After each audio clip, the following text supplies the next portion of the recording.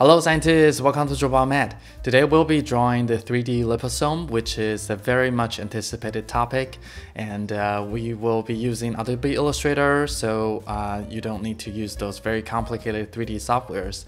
I'm really happy to find this technique because you can also apply it in Inkscape and PowerPoint. So without further ado, let's start to draw our liposomes. These are the liposomes I will be drawing, and first I will show you how to draw this cross-section, and then in another video I will show you how to apply an angle on it, so you'll be able to see a different angle. And if this is the first time in my channel, welcome. I'm Scientific Illustrator John, and I've been making these graphical abstract tutorials here on this channel, so the scientists like you can draw beautiful and professional scientific illustrations. So we will start to draw our liposome, and first we need to draw the lipids. So let's grab our ellipse tool, and then hold shift to draw a circle, and then I will zoom in so we can work on it better. I'll put it over here on the left. Alright, and we need to fill it with a gradient. We'll need to fill it with the radial gradient. So I'll activate the fill color control and then double click on the gradient. And here you'll find the radial gradient button. Click on it, and then you have a radial gradient. We don't want it to be black and white. We want it to have the blue. So let's go to our color swatches, and then I will grab this color and drop it into the color box. Okay, and you will see that now it has a blue gradient. And we will change the color of the stroke into the gray that I usually use. It is the RGB gray 51 in all factors. And okay, so that's our phosphate head. And now we need to create the lipid, and I will use a ellipse, and then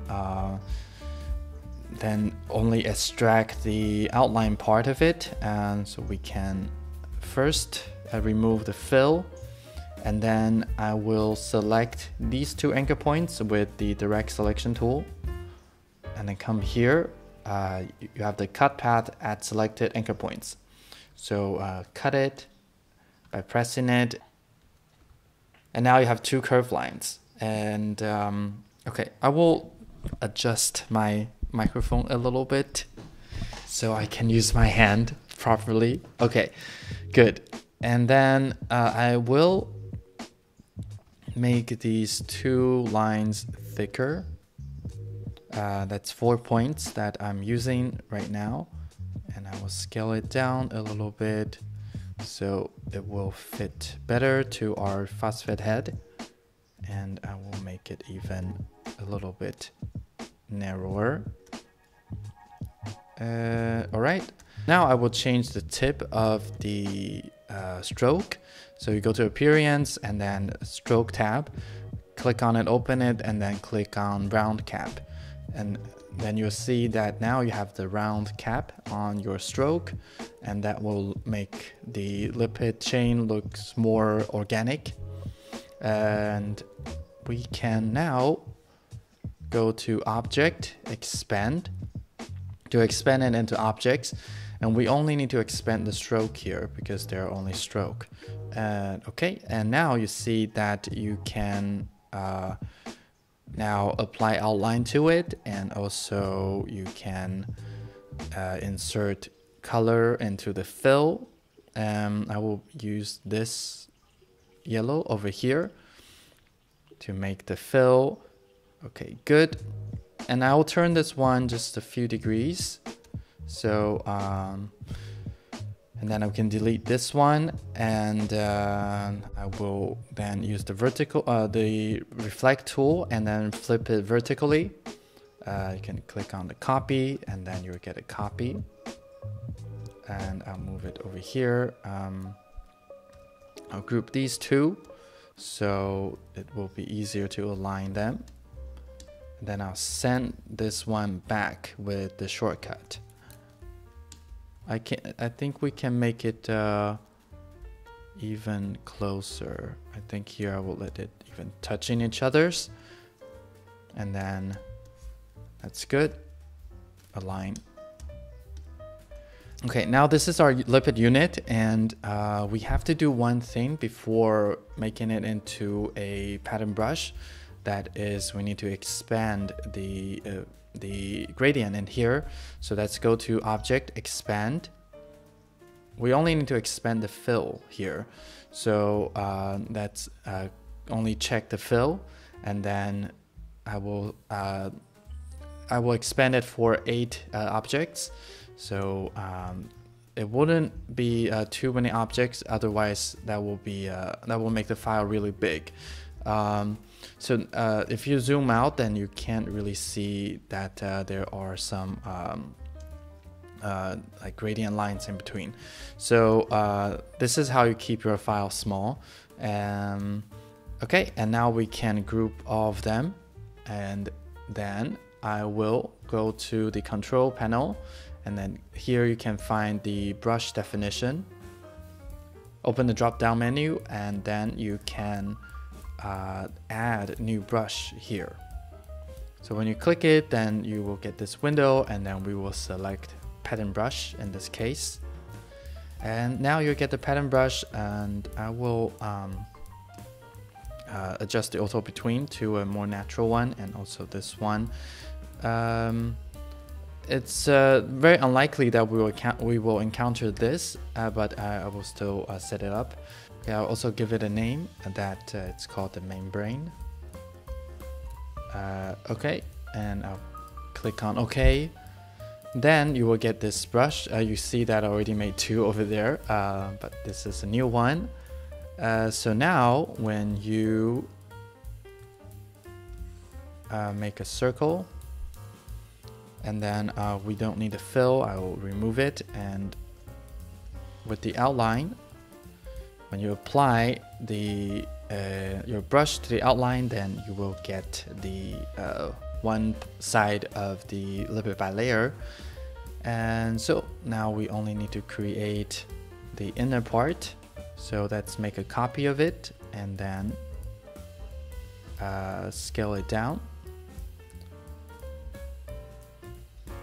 But then now you see that there's a problem. Our lipid chains are going into the wrong direction. The inner ones, their lipid chain should be pointing outward instead of inward.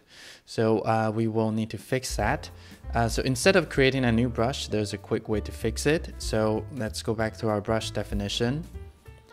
And then we can make a copy of our pattern brush by click and drag it onto the new brush button. And then when you release it, then you will get a new one.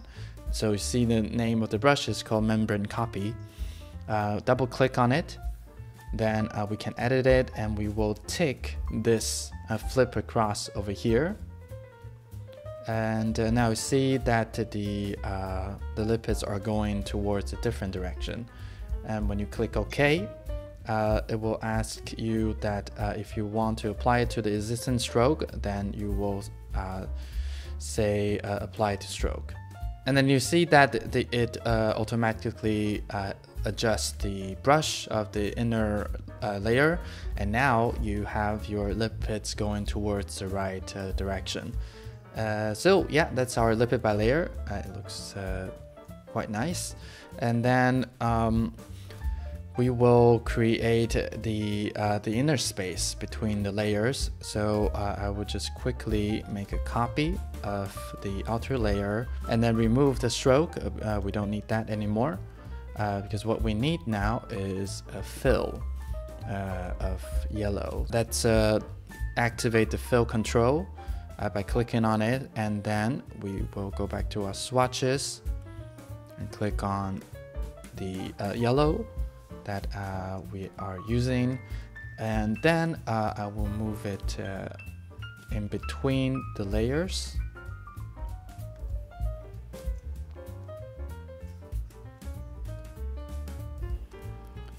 Okay, then I will send it to the back with the shortcut, And with it selected, let's go back to our gradient tool.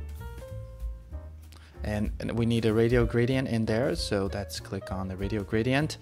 And it has removed my yellow, and so we need to put our yellow back. Let's activate our swatches and then drag the yellow into the color box here.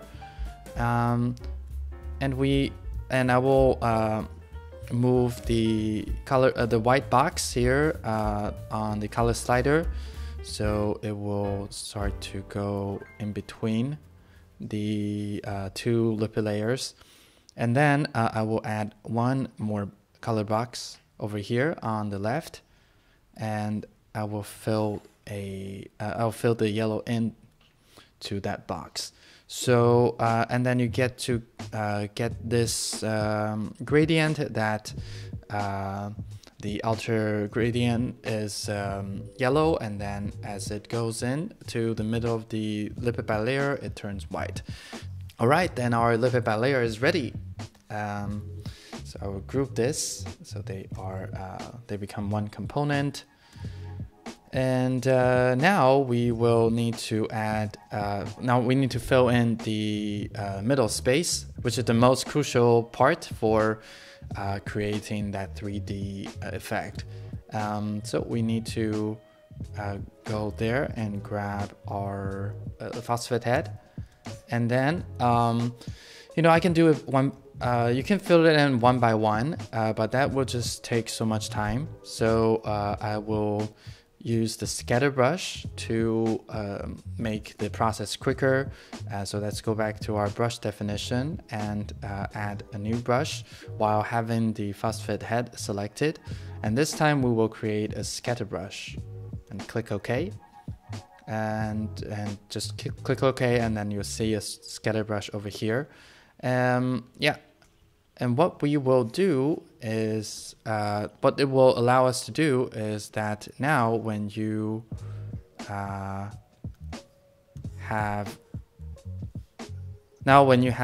a path and then you apply the scatter brush, then the shape will be scattering along on the path.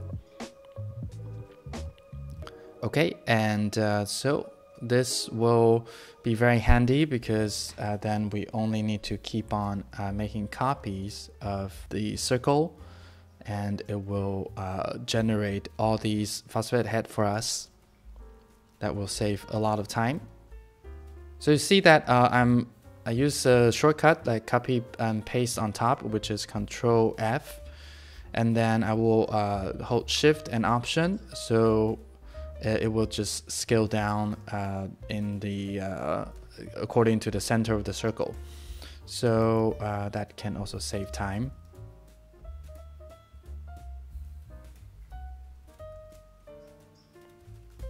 Okay, now you have all these parts filled, and we need to rearrange the order of all these phosphate head, so it will look like it's going inward. Okay, so first I will first ungroup the outer lipids because we need this inner part to be the front. But what I will do is I ungroup it, and then I group. So I ungroup it, and then I will select the outer layer and the inner filling of the lipid bilayer, and then make them into a new group. So in order to make things more clear when we are arranging all these layers, I will use the layers to separate the inner part and the outer part, because then that can help us to see all these things better. And then so I will select all of these. I will cut the inner part and then go to layer 2, and then use Command F or Control F on PC, and then to paste all these objects at the exact same position. Yeah, and now I will lock the layer 1, so it no longer can interfere with our process. Okay, now the layers are ready, and then we can start to send the layers of the phosphate head to the back. And you can right click on it and then go to arrange and then send it to the back. And there's also a shortcut that you can use. I will show it over here. So you can just press it and then all of these will go to the back. So now you see that it is starting to look a little bit going inward, and we will need to then apply a layer of shadow on top of it, and that is what makes this thing 3D. Let's create a circle.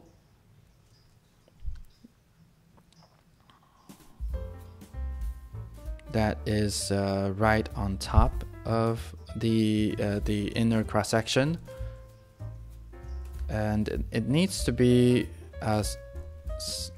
slightly almost the same size of the inner lip layer.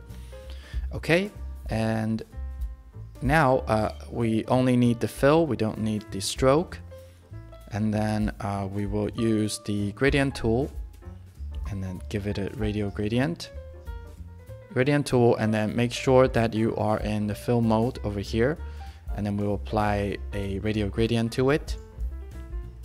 Okay, and now that's and then we can go to the control panel and then open the transparency panel over here, and then here you will find a blending mode drop down menu. I open it and switch the mode to multiply.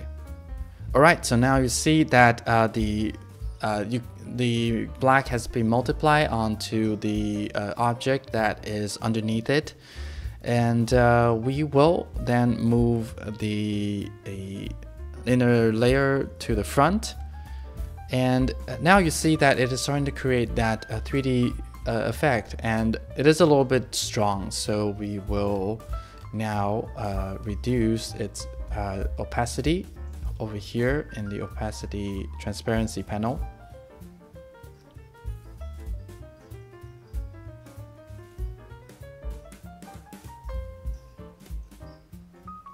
Okay, don't do it too much because you still need to have that contrast. And okay, and I'll make it around 90%. And then I will come back to the gradient slider to just adjust a little bit of the midpoint of the gradient, and then make it more going towards the black color box. So I will set it around, let's see, I'll set it around like 60% ish. Adjust the position of the gradient, then you can drag your gradient handle to a little bit to the lower right. Yeah, and see, now you have a very sharp contrast over there on the upper left, and that can help you to create more gradient, but also at the same time we need to decrease the opacity just a little bit more, so it will look more natural. Okay, good. And so now you can just do some adjustments to really start to see that how sharp you want your 3D effect to be. Just by adjusting the gradient, then you can in some way like adjust the lighting of your onto your object. That's how you create a 3D liposome in Adobe Illustrator without using any 3D tool. And yeah, I hope this can help you with your graphical abstract. I will make a follow-up video to show you how to turn it for a few angles. So make sure you subscribe to Drawbaomat so you'll see that. And also like and share this video if you find it helpful for the scientific community. There's a Drawbaomat helpline on Patreon where you can prioritize your tutorial request. And also if you need emergency help, you can also find me there. I wish you all happy Drawbaomat, and I look forward to see you in the next video.